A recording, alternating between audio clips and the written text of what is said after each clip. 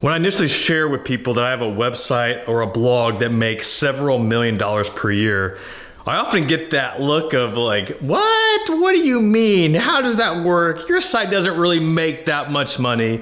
And trust me, like, I get it. Trying to understand and comprehend how a website, especially a blog, could make that much money per year, like sometimes even I have to pinch myself. Now, for those of you that just can't comprehend it, that it just doesn't make sense, I get it. So to help you understand, I thought it'd be kind of fun to go back in time and share with you an income report, one of the first, actually the first income report I ever did, sharing how much my blog makes, so that you can see the beginning of how it all started and where it is today. Welcome to Wealth Hacker TV, the channel dedicated to teaching you new ways to grow wealth that was not taught to you by your parents or in schools. I'm your host, Jeff Rose, and today we're talking about online income, blogging income. So I have been blogging since 2008.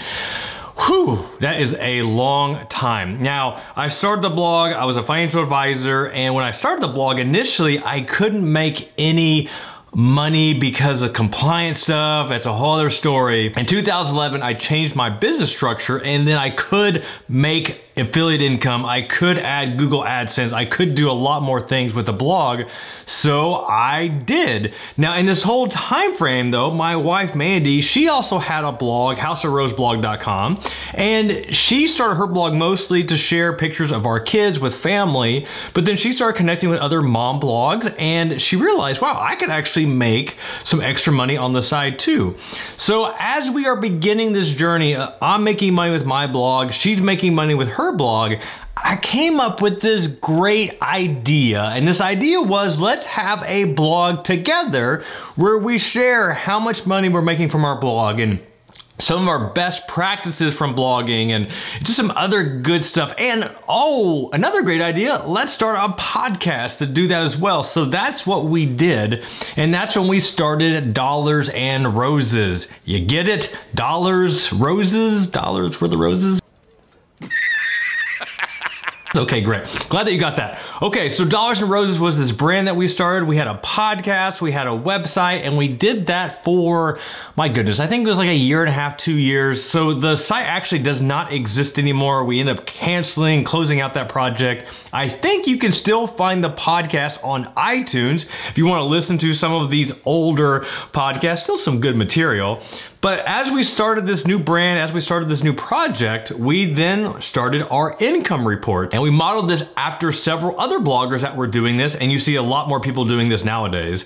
And the idea was just to be transparent, sharing, hey, here's how much we make, here's some of the lessons learned, and that's what we did. And it was a lot of fun for a long time, and then it just got to a point where we just got tired of it, and it was just more of a distraction. So we just kind of just killed that whole project, podcast, blog altogether. But it's fun now that I can go back and see, like in the beginning, you know, how much were we making from our sites? And what you're getting ready to see in this income report, the part that just blows me away is my main blog, Good Financial Sense. Like to see how much it was making then versus how much I'm making now. Like it's almost laughable. Almost. It is surreal to see like how far it's came in not a very long amount of time. So I'm going to share close to how much we're making now, but first let's go ahead and look at how much we were making then. All right, let's go ahead and take a look at this income report. It has been a minute since I have looked at this. It's just funny seeing it on my wife's blog. December 2011, that was some time ago. So just as I mentioned earlier in this video, you know, this was me being able to share how much I'm making from the blog. So we're kind of giving some backstory, you know, talking about my main blog and all that stuff, talking about my Panda update, but then just look into the numbers. So Good Financial Sense, which is my main site right now, shows that in AdSense, I made $469.48.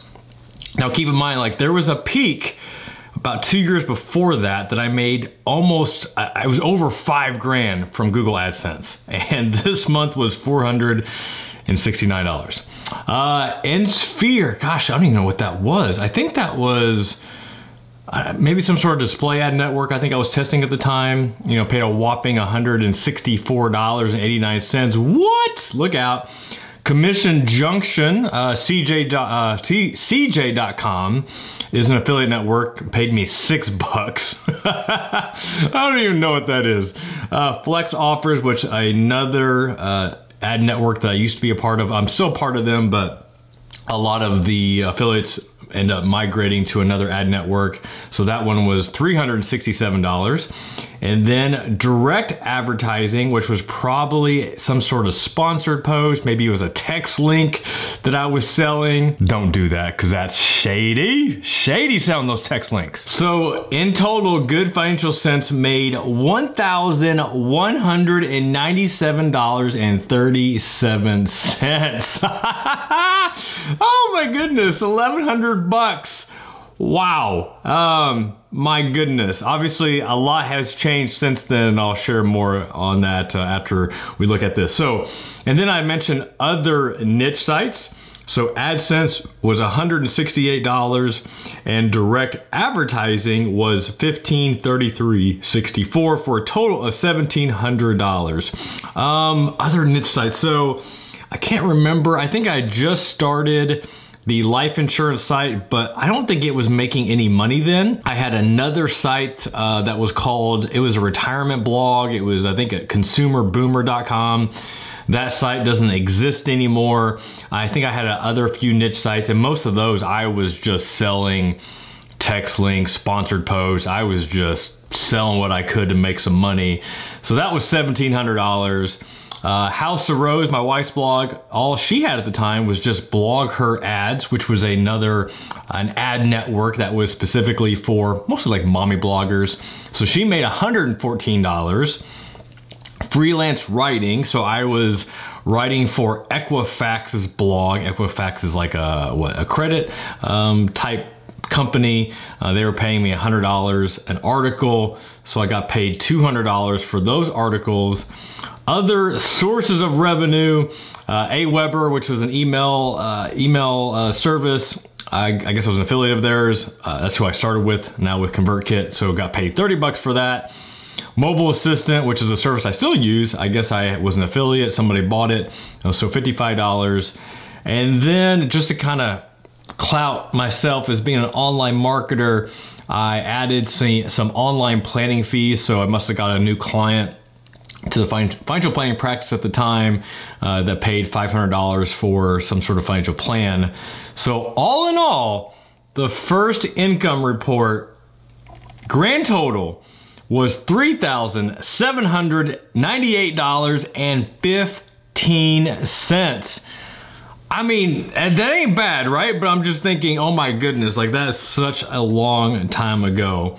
Then I go into some future projects, which I don't really share much on there, but that was it. So that was the first income report that we published. And now let's break that down for you right now. All right, so that is a look of how much we were making then with our sites. Now, on my wife's blog, she really doesn't blog anymore. She made a decision a couple years ago that with our youngest son and then with our daughter, when we adopted her, that she wanted to spend more time with them and just not be sucked into the whole online business blogging world. So she has taken a extended sabbatical. Now, the cool thing with her site, like she still makes, I want to say like almost $1,000 a month still from her blog, even though she has not published a post, like maybe one post in the last, let's say a year, maybe a year and a half. Now she is on Instagram. She loves Instagram, and that still drives traffic to her site, also with Pinterest. So it's kind of cool to see, like she set up this blog that doesn't do anything and she's still making about $1,000 a month. So that's pretty legit. Now with my sites, you know, Good Financial Sense to make $1,100 back then, December of 2011. This year, so right now, at time of recording, it is January 2019.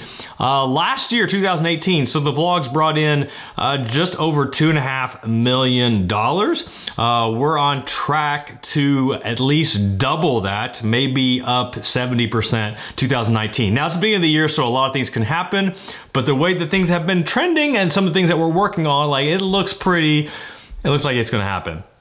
So just kind of put that into context.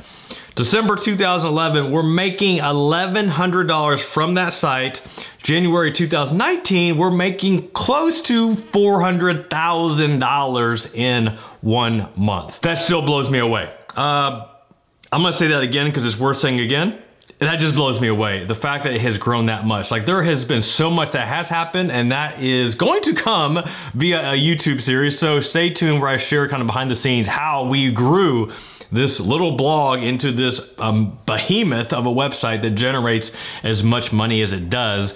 And the cool thing is, like, the systems that we have set up, like, we have some great people taking care of a lot of it, to where myself, I don't do a lot.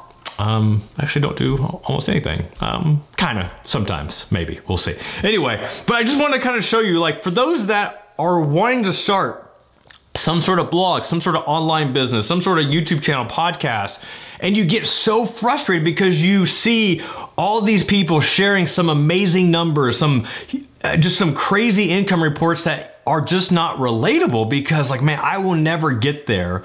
Well, let me show you today how much money that we were making. I mean, we made $3,700. I mean, that's great. Now, keep in mind though, like, that was December 2011, and we already had been blogging since July, August of 2008.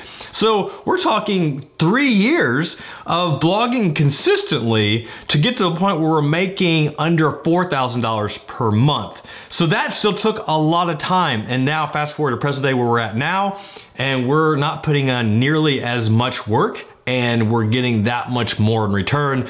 And that just shows consistency and networking and strategies and outsourcing and delegating and just so many things that I can't wait to share with you more as this channel develops. So anyway, hope you liked this little sneak peek into a blast from the past, how things used to be, where we're at today. And just to show you that this is something that can happen, but you gotta start, you gotta put in the work, you gotta get going instead of just watching YouTube videos, reading blog posts. You gotta actually implement, take action. Hope you enjoyed this. Until next time, this is Jeff Rose reminding you that your money, it's your life, and only you can make it awesome. Peace.